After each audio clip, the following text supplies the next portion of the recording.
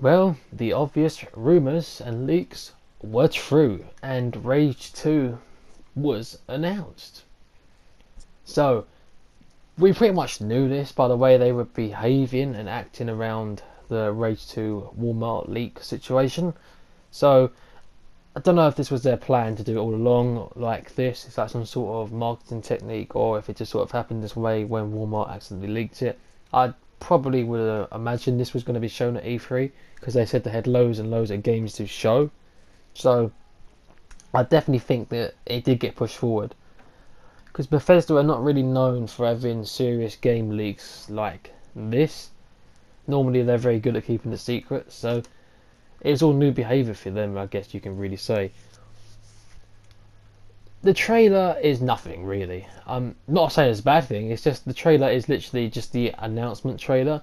Bethesda promised that we get all the good deeds and all the good gameplay tomorrow, so we don't have to wait even longer, even though we have not had to wait pretty much hardly at all on this. I think it literally got announced last week or leaked last week, and already we've got the trailer and we're going to see gameplay for it tomorrow. I don't think the trailer said any time the game's going to be released. By the way, there's already been gameplay shown of it. I recommend, or I think, it might actually come out this year, beginning of next year time. That'd be really cool. So there's a game to look forward to.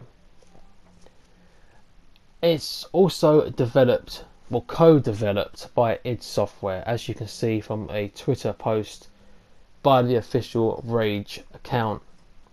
As it says here, it's co-developed by id Software and another group called Avalanche Sweden.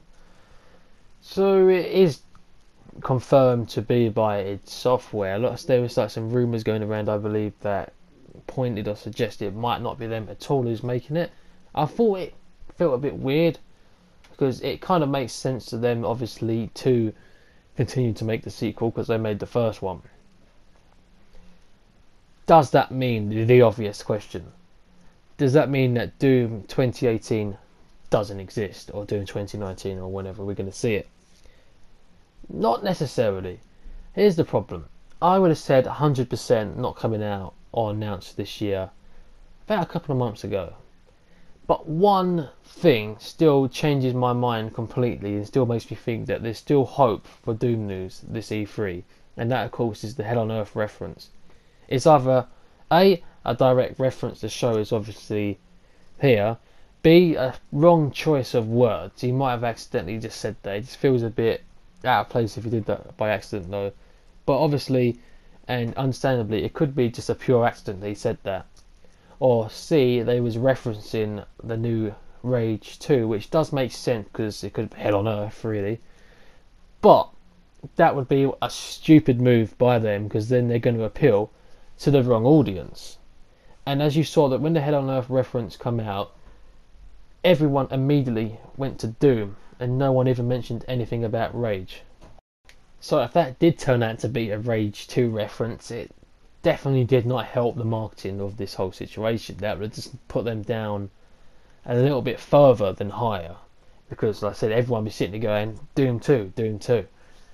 But Rage 2, it just feels out of place. I really hope the Hell on Earth reference is a reference to Doom and not to Rage. Even if we don't get anything from Doom this E3, I just hope they don't actually start referencing Hell on Earth as Rage 2 from now on, because that would not be a good idea on their behalf.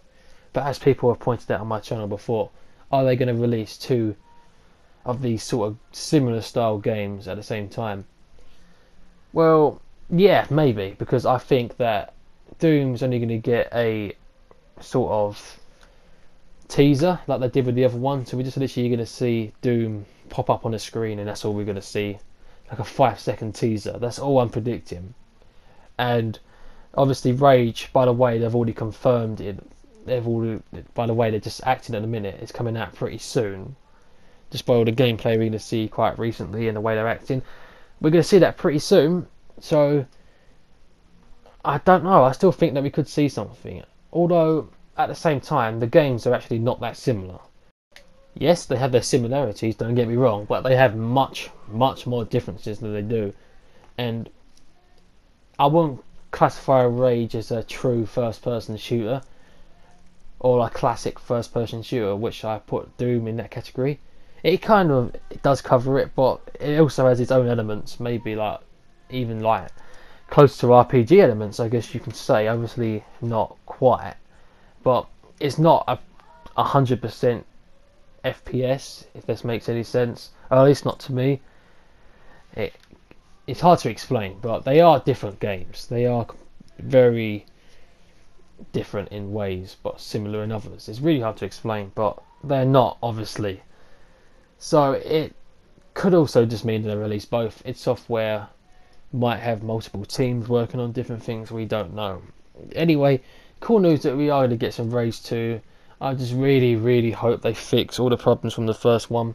The main problem I had with Rage 1 is just that I had no power just to keep playing on. I got like 3 or 4 hours into it, and I already knew at that point I'd seen most of what the game had to offer.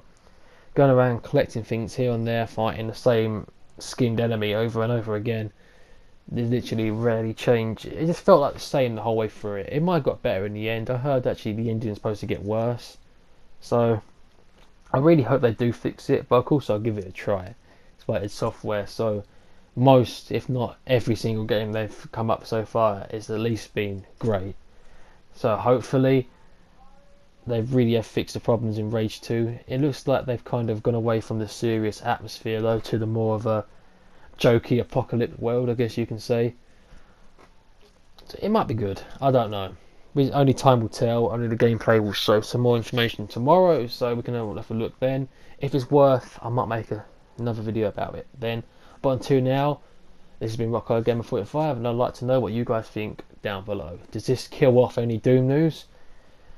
Or does it not prove anything about the Doom news? Do you think that Rage 2 is going to be good, bad? Just let me know in the comments down below, and I'll see you guys in the next video.